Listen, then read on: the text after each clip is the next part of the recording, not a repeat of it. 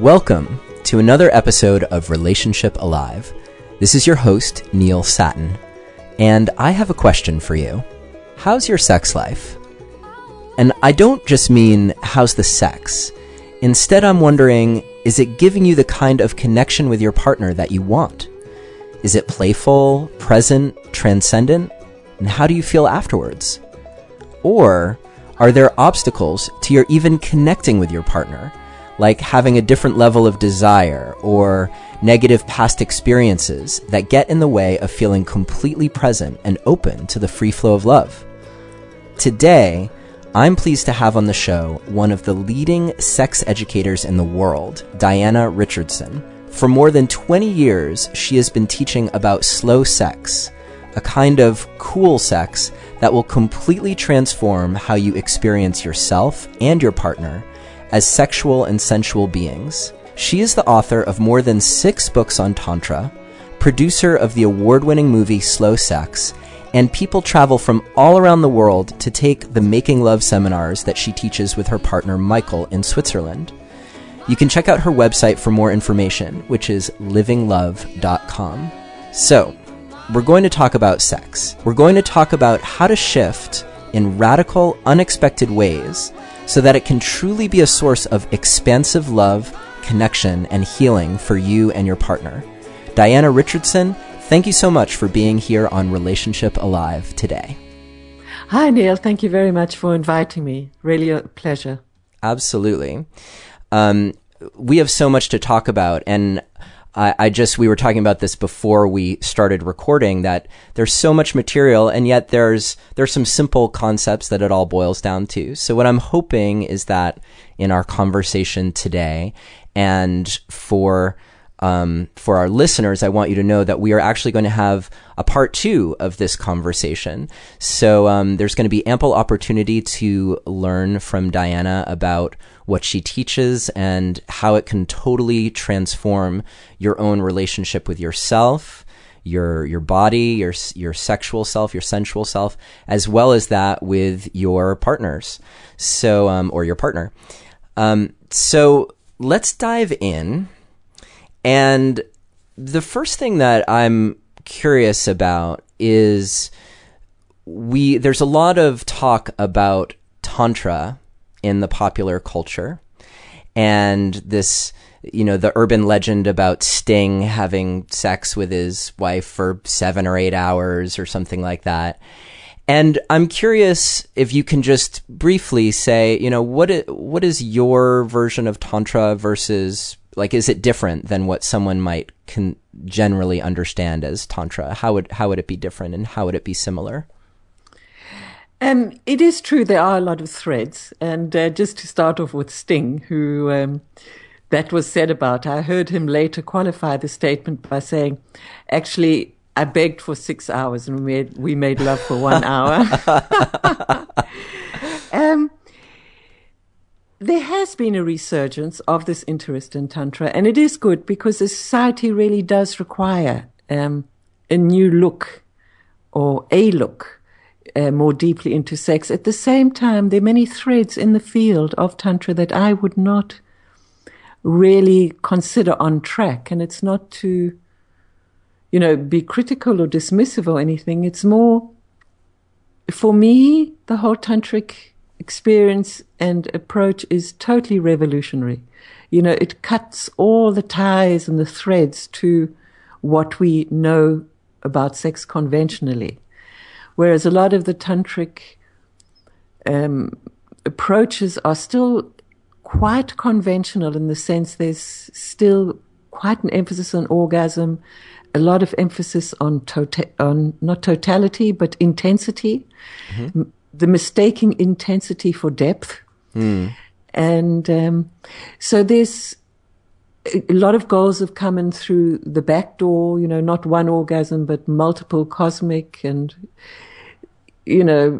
orgasms without ejaculation, orgasms with ejaculation. There's all kind of many agendas in sex, whereas true Tantric approach is really about being in the awareness. So it's not what you do and how you do it. And when something is done with awareness, the whole quality of that movement, that act, that exchange is transformed through the awareness. So it's to make this fundamental shift in the human being, and in their psyche, to go more into being and not so much in doing.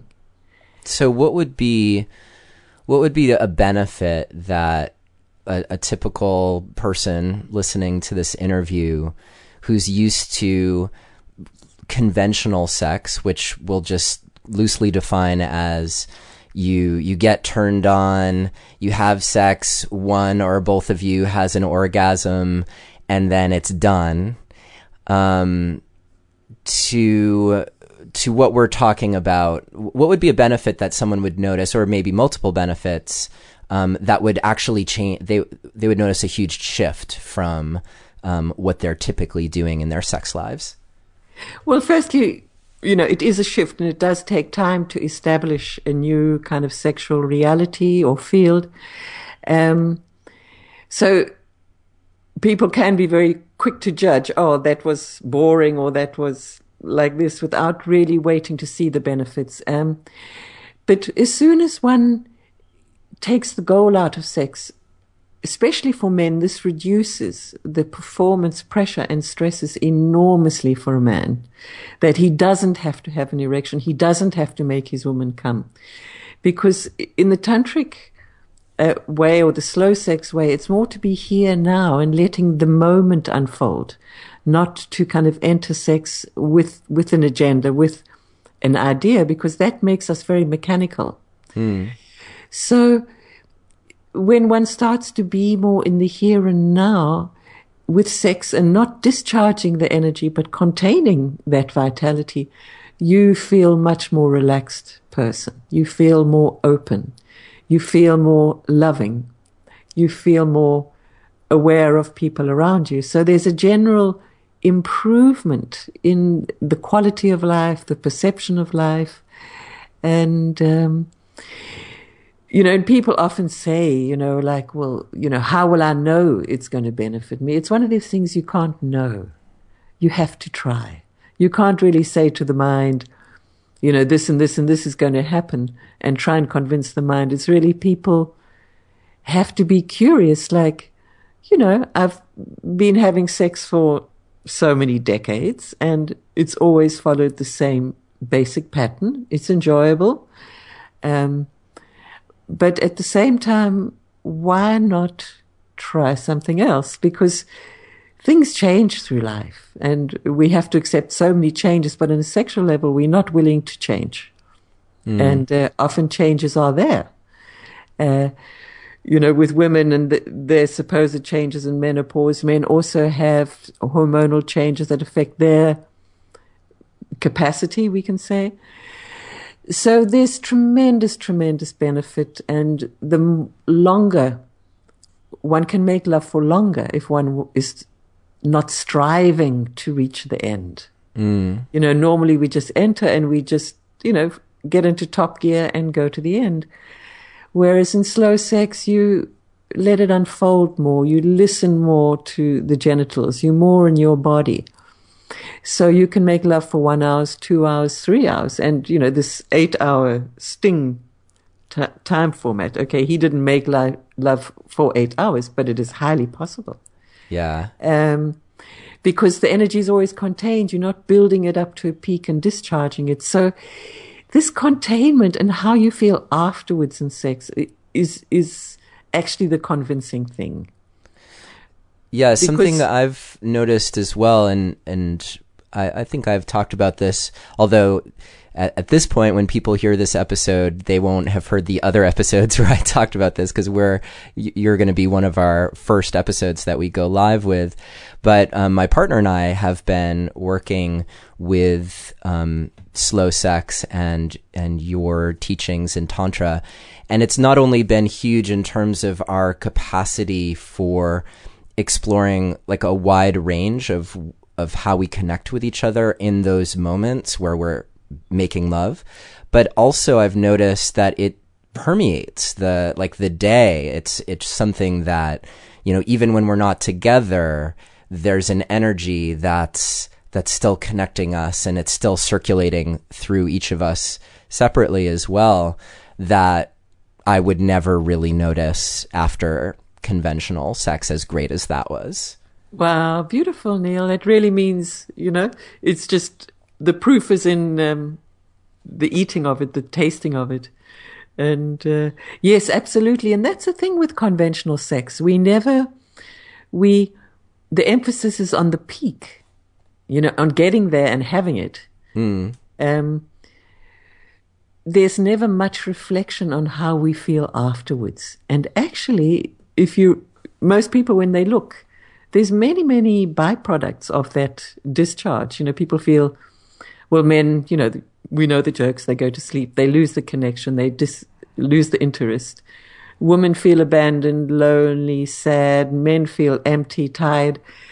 But we just think that's part and parcel. And often, even if you watch for several days after, you might feel restless or quick to anger, so there's so many consequences to how we have sex that we don't really realize that it's sex itself. Think, oh, that's just how humans are. So it's wonderful to talk with you now, as somebody who really has put some guidelines into practice and feels the dimensionality, that it brings to life. Yeah. So asking you about the benefits was something of a leading question, because I'm experiencing them. And at the same time, I think it's helpful for people to hear it from you. And particularly when it comes to, here's something that I'm curious about your perspective on, because sex, some couples, it's great, and they're matched in terms of their levels of desire, in terms of the way they want to have sex. And that's true for some people. However, in my experience with talking to people, working with people, that seems to be rarely the case, and that actually sex can become a great source of conflict for people. So I'm wondering if you can speak to that and how this approach can help resolve differences in terms of desire, or some person always wanting sex, another not, or timing, and they actually want sex, but they always want it at opposite times, or things like that. How can this affect people who are in those kinds of situations with their partners? Well, often this difference in what we can say interest level is to do with not understanding really the body magnetics. And more often than not, it will be the woman who is less interested. And the reason for that is that the way woman is designed, the way her energy opens, the way her body opens, is that it really takes a lot longer than man's body. It's nothing to do with frigidity or being closed or blocked. It's just, a basic reality. And there are explanations for that, which we can talk about later. But what happens with woman is she just lets man into her before she's ready. And you ask any woman, almost 100% across the board, do you let your man in too soon? And a woman will say yes. So we know that we need more time to be really willing and open to have sex. Now, a body that again and again man goes in too soon, the body loses interest. So it's often usually not a psychological factor. It's more the body closing down factor, because woman is never really open to receive male energy. And when woman's body is not open, male energy has got nowhere to go. So, as far as timing goes, okay, we can talk about nighttime or morning time, but on another level is that women needs more time.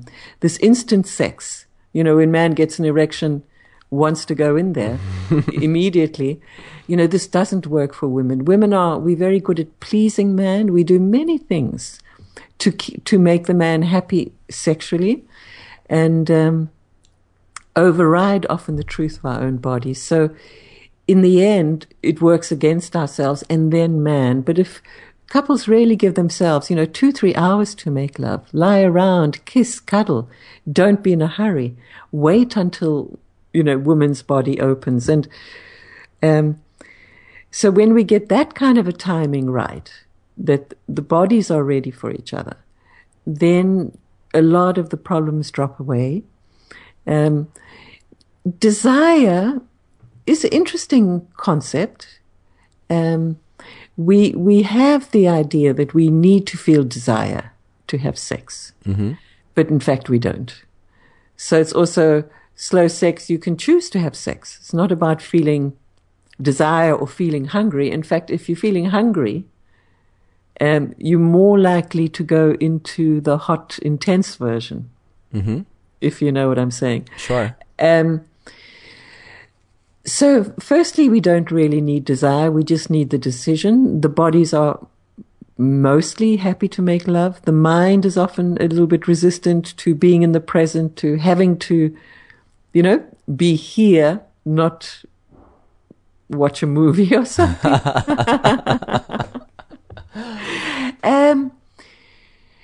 Yeah, you said that in Slow Sex, that the movie, that if you're waiting for your mind to be ready for sex, then it could be a long wait. But your body, if you can sort of bypass your mind, your body is often willing and eager to have that kind of connection with another.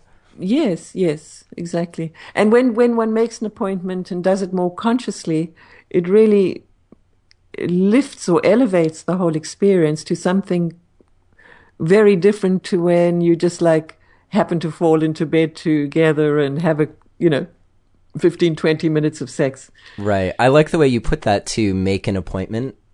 A lot of people talk about scheduling sex, and that doesn't sound very appealing to me. But making an appointment, it's like that. There's something about that that's.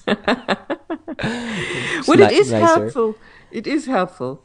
I mean, I can hear what you're saying about the wording, but it is helpful to create the space, because we tend to put love, it's very low priority. Yeah. In terms of how much time we devote to it. It's high priority in terms of, what it brings us and so on. But actually the time we give for love is minimal, especially if we're parents and have children and people are working, and survival, unfortunately, takes over. And so our priorities then also shrink. And so that's why appointments are great, or dates. Make a date to make love. Yes. Can we go back quickly to what you were talking about with the difference between women and men? And I mean, there's a lot to say there, obviously. But one thing that made an enormous impression on me, when the first book of yours that I read, I guess you co-wrote it with Michael, your partner, Tantric Sex for Men. I mean, all your books are so rich and amazing. This one in particular, you wrote about how for most women, there's something inherently traumatic or traumatizing about conventional sex and the way that it happens. And I heard you alluding to that in that idea that if that happens one too many times, where the man's excited, the woman isn't quite there yet, but for whatever reason, time pressure, wanting to please, or pressure from the person or whatever, the actual intercourse is happening too quickly, that a woman's body may just start shutting down rather than going into a place of wanting to open to her partner. So first, I guess I just wanted to highlight that, because that concept in itself blew my mind. I remember I was reading it and my partner was sleeping next to me, and I felt moved, like practically to tears, just imagining that could have been her experience of having sex with me, that it could have actually been creating trauma for her. Can you talk about that a little bit? Yeah, it's a huge subject.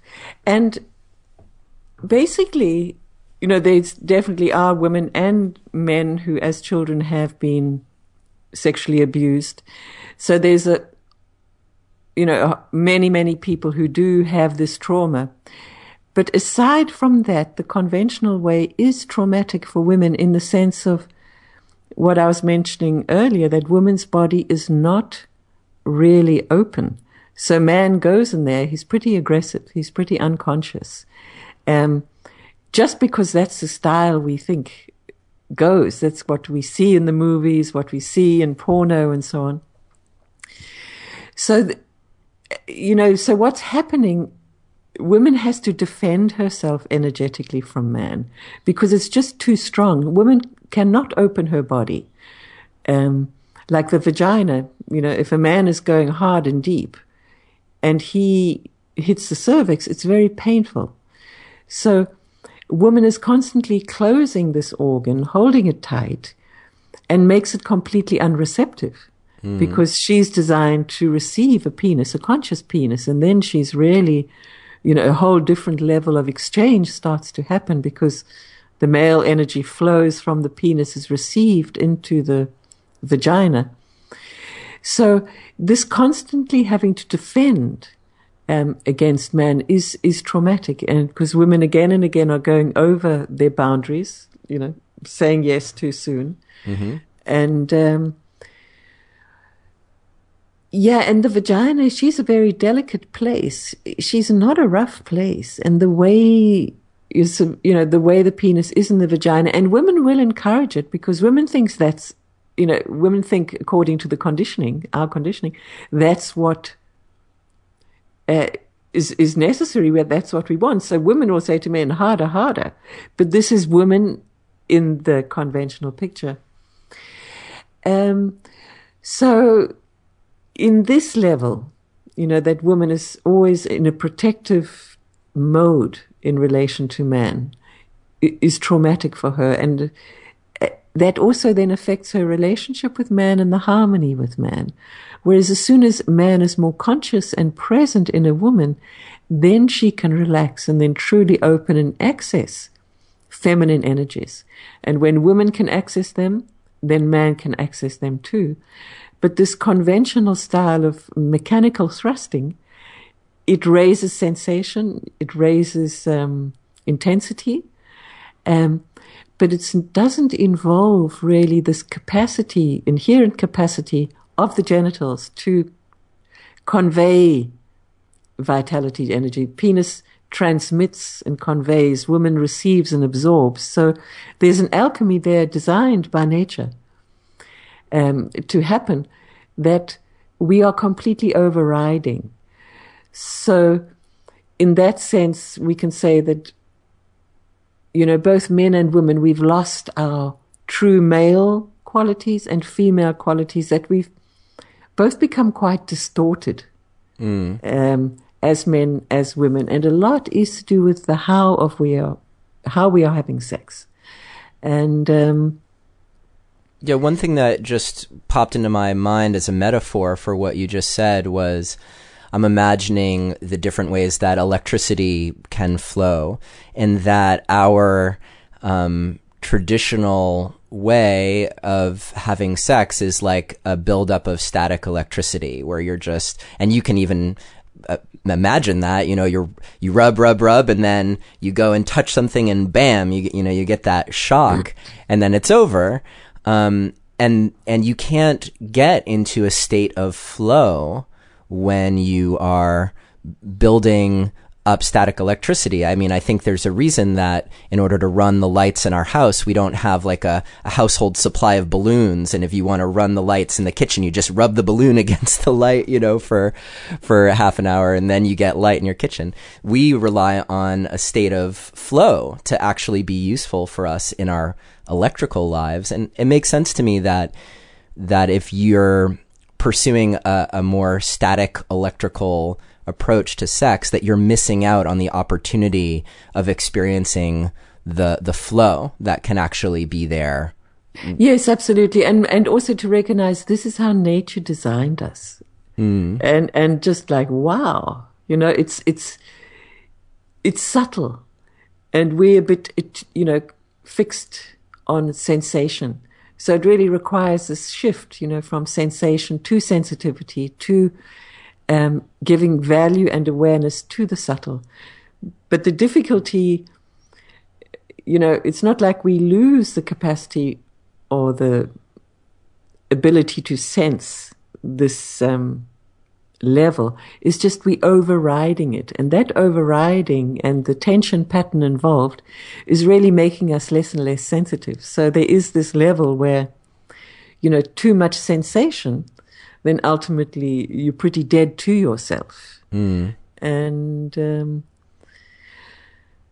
yeah. Yes, the other, sorry, if we can, this other reason why it's traumatizing for women goes to this basic thing which we do need to talk about, is this difference in polarity. Mm.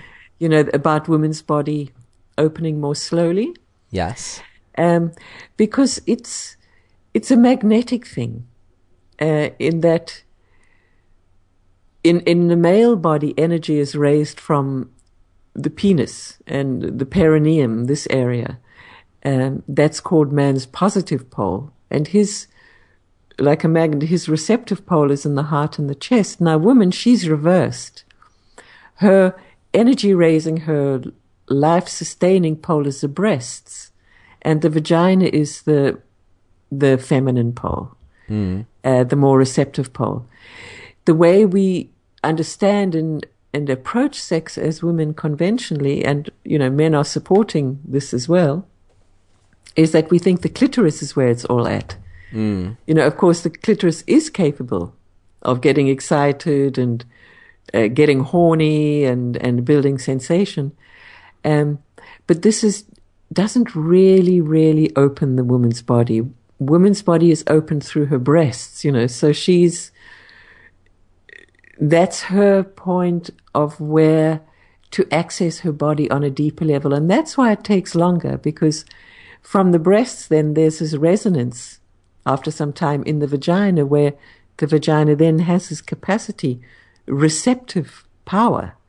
And receptivity is not passivity. It's really a power to take the male energy. So this is really something, to begin to honor and make a shift from clitoris and excitement to the breasts and a deeper awakening in woman's body. And so because this has not been understood in the past, this has been quite traumatic for women. And that's why she's developed very strongly this pleasing pattern with men. For centuries, women have been doing it. Just whatever man wants, we say yes. Mm-hmm. Men equally, they have stresses. I'm not saying it's only one way. Men have, I mentioned earlier, tremendous performance pressure, that they have to have an erection, that they're only a real man if they pa. So a lot of identification for a man on how he performs in bed. And there is more and more erectile dysfunction happening. Porno and this whole, more extrovert sensation type of way of being with the body is adding to that. Mm-hmm. Because, like a lot of masturbation or a lot of stimulation or a lot of mechanical action with the penis, this is not enhancing his innate capacity to convey energy. It's just making, the penis kind of like tough and rigid and in a way less perceptive. So conventional sex is traumatizing for both men and women because there's so many stresses, expectations, management involved. Yeah, and when you talk about, there's just so much breadth to your work. When you talk about emotions and feelings and how their emotions are often triggered from, it's actually a past experience. It's not really necessarily something to do with the present moment. That got me to thinking about how we all probably, with the way that we learn about sex in society, assuming we even have a a course that doesn't involve explicit trauma of some sort, it's still kind of traumatizing because you have these moments where you don't really know what to do, but maybe you're expected to know what to do, or someone laughs at you at the wrong moment, or you come too quickly, or whatever it is. There are all of these moments that are possible. I mean, maybe it's even your first orgasm where you're like kind of surprised and like wondering like if there's like what's going on with your body or whatever. All of those things have this capacity to really put us on this continuum where we've lost touch with the ability to be truly open and in the moment about what we're experiencing. Yes, and relaxed. Absolutely. Yeah. Yes. I think a lot of it is to do, well, for sure, many people have traumatic experiences in their sexual evolution, for small things like you just mentioned now that are big things. But I forgot what I was going to say. That's all right. We're just talking, people. We're just talking. Yeah. I have a question for you. This is getting back to the discussion on polarity. And this was interesting to me that this talk about the breasts in a woman and that being a positive, a source of generating energy, a positive polarity. And so what does that mean practically for maybe a woman on her own in terms of how she conceptualizes her breasts and her relationship to them? And also, what does that mean in terms of when people are in bed together, how one thinks about the breasts? It sounds like before you think about a vagina, a clitoris, or anything. So I'm just, you've got me thinking. And of course, I know some of the answers to this because I've read your books. But I think people at home are probably like, well, what do you mean? Like the breasts? Like, what do I do about my breasts or my partner's breasts? Yes. So first of all, women alone, woman needs to start to feel her breasts from inside as an integral part of her body.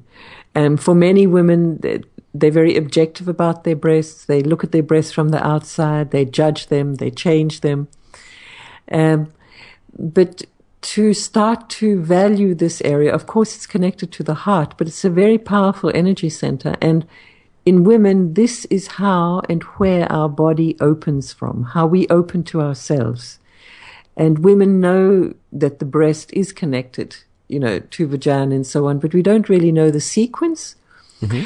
And men also, we kind of think breasts is like an optional extra or bit of decoration, but really they're fundamental in a woman really, really getting awakened and open to sex. So women on her own, if she can hold her breasts at night, last thing, for 20 minutes and just begin to melt into them, merge with them. Of course, many women can't feel into breasts. They've lost sensitivity there.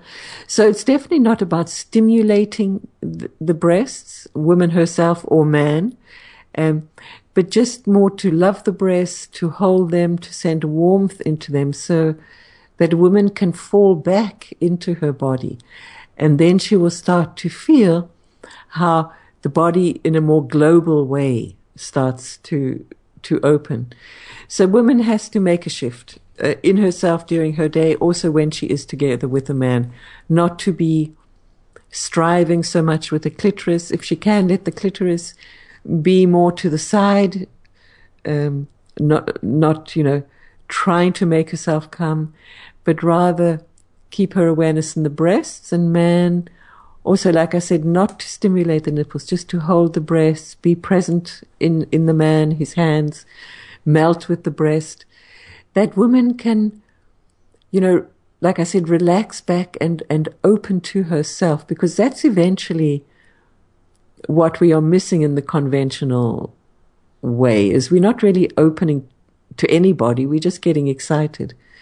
And we do have this idea we open to somebody else, but it's never that. It's we open to ourselves. And it's from falling back into yourself, opening into yourself, that then something more can happen between the bodies.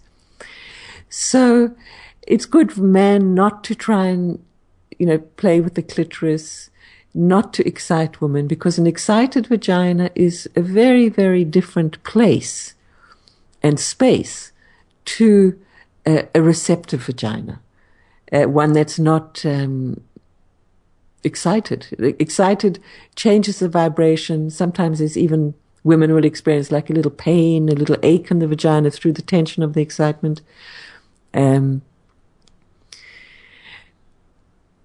Yeah, the question that comes up for me around this is, so how do you avoid being goal-oriented? This was one of the very first things that you said in this conversation, but how do you avoid being goal-oriented around Tantra?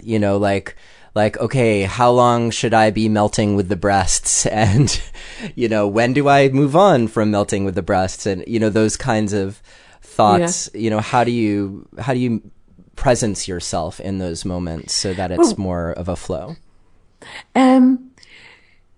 Firstly, when I talk about goal orientation, I'm really talking about this really deep belief that we have that sex equals coming. Sex equals a peak and a discharge. So that's what I mean when we just kind of like get together and go for it to create this short experience. But yes, of course, it's not to have a goal with the breasts or any other part of the body. It's more just to have understanding. Oh, this is why I'm here. And then with that comes, more compassion, more patience, more feeling, more sensitivity. Because when man feels, that woman is relaxing and opening, this is also tremendous. This feeling, often man has a feeling he's got to like push through a series of defenses, till finally he kind of wins over. Right. So communication is good, it's like, you can ask something, how does it feel, or is this enough, or you have to use your intuition. It's not like suddenly you have another set routine, but just to know that, it's really good if I let my woman lie around in bed with me for half an hour before I make a sexual approach. I'm not saying that time frame as a black and white thing, but, just let's kiss and cuddle. And, just create more space for different experiences and to move away from this building up of excitement to more relaxing into the body and feeling what is present in the body.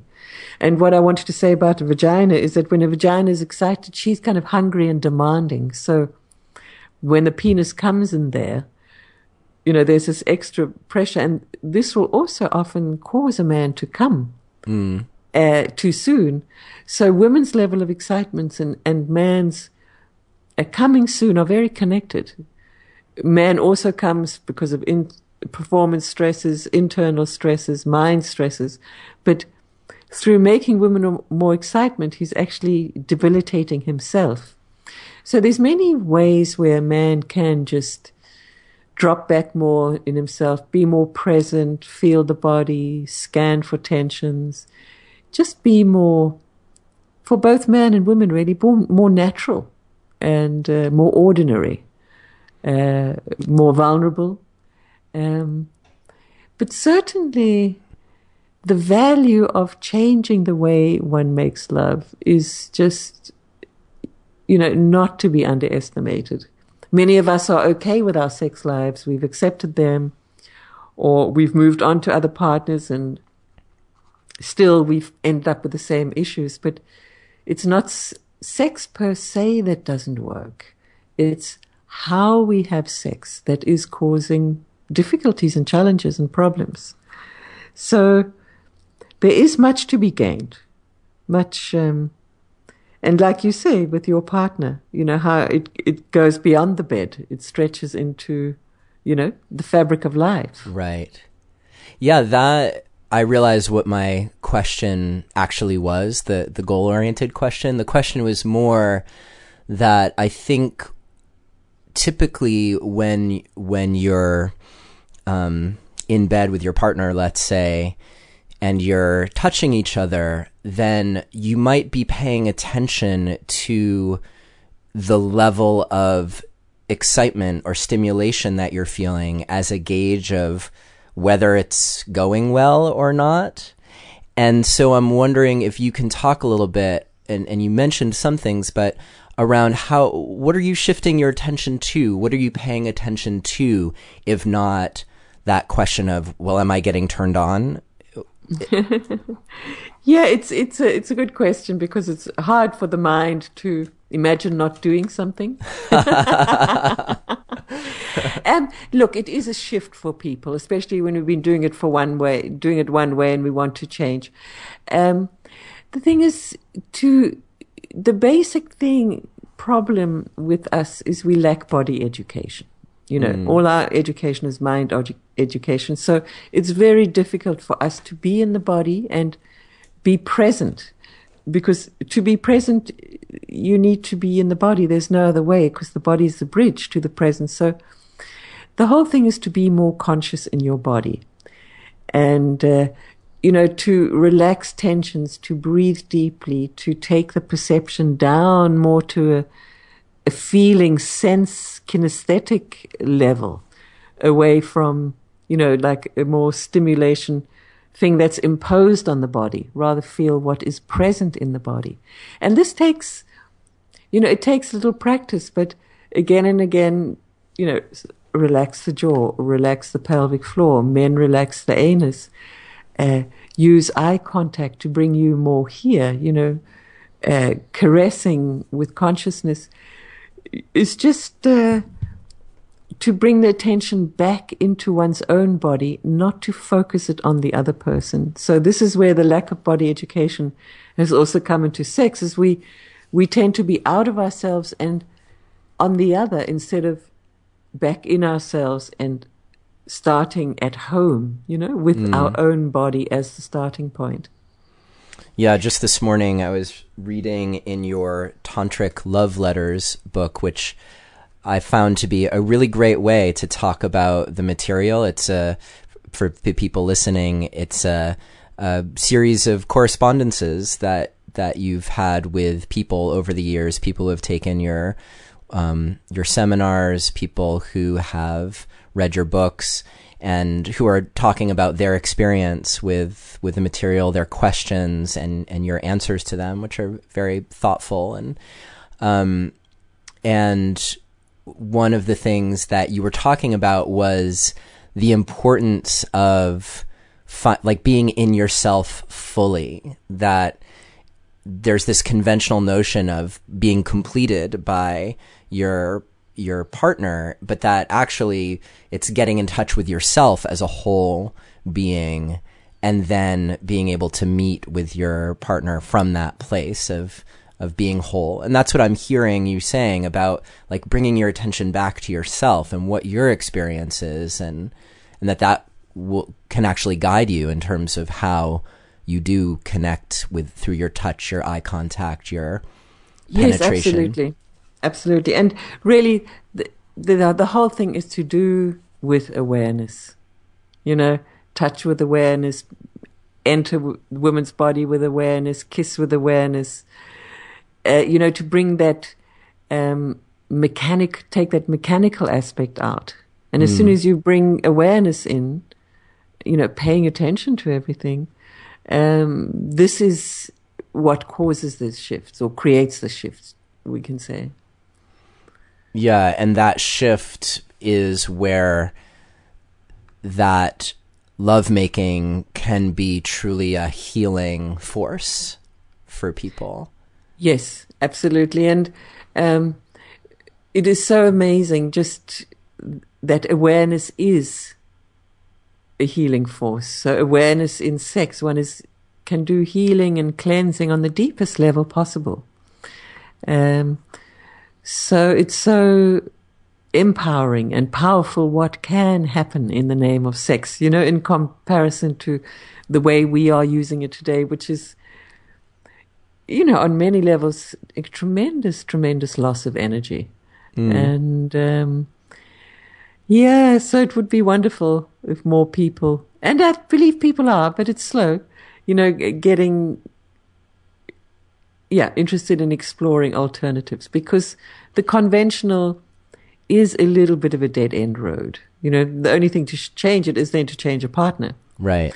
But then that also has its end. Right, and can create a lot of problems too. Yes, absolutely. Yes. And I mean, this has been my experience, but it sounds like approaching sex in this way, it's constantly generative and expansive, and it doesn't lead to growing tired of your partner. Yes, that's right. That's what's amazing. Because one is, just tuning in on such a different level, where there's a real cellular connection. And so in that sense, it's very healing for couples. And having worked now like over 20 years with couples, so many couples come to us. My partner and I, we do these workshops. And really on the brink of separation. But again and again, just a reorientation, a new understanding. And it's amazing how couples can just get on track again, find the love again and move forward. Right. I think it turns out that the love was probably actually there. It just was maybe being overridden by their fear or... Oh yes, we lose access to it. So yes, it's there, but we stop feeling it and feeling, how enchanting that is. You've mentioned a couple times women feeling pain in their vagina, and I'm curious about that, because there are lots of testimonials in your books around women having that experience and it going away from. Yes. So why does that happen, and what's shifting that's allowing that to happen? Well, a very high percentage of women, young and older, have pain during intercourse, and it's one of the most difficult things for a woman to admit. And often a woman will make sounds of pleasure when actually she's hurting. A lot of it is to do with man being unconscious in women, like an unconscious penis doesn't feel good really in the vagina. Part of it is to do with women also holding her vagina tight to inhibit the depth of penetration. Women herself, her vagina not really being open in the deeper ways via the breasts, as we talked earlier. So sometimes, if a woman has been traumatized earlier in her life, there can be residual memories that have then formed into pains. So there's many, many reasons why. And what makes the shift is the consciousness, the slowing down, man really entering woman consciously, women taking the time, man allowing woman the time for her body to open. To enter, always to use lubrication, like coconut oil, or so that the entry is very smooth and very slow, and so the vagina can relax. And it's amazing, in 2-3 days, women who've had problems for years, they go away. Wow. Yeah. Plus women and men as well, we're always holding the pelvic floor tight, unconsciously. So with women, that includes the vagina. So really good for women in the day to again and again relax the vagina. But yes, I mean, even that I have been working this long in the field, I'm again and again just stunned at how these things can change in such a short time. In a recent group, there was a woman of 70. Yeah, she was 70, her man was 66. They hadn't been together long, but she'd had this very long, loving marriage, but with no sex. And it was impossible for the man even to enter. She was so tight and contracted. But really, within 3 days in the workshop, the understanding, the slowness, like I said, giving woman's body more time. So it is this that women has, I don't want to use the word suffering, but has had to deal with a lot through the misunderstanding. And it's been going on for centuries. And so, yeah. Yeah, so this becomes a bridge for people to really... I mean, I think a lot of women are probably feeling that and not even understanding what's necessarily wrong.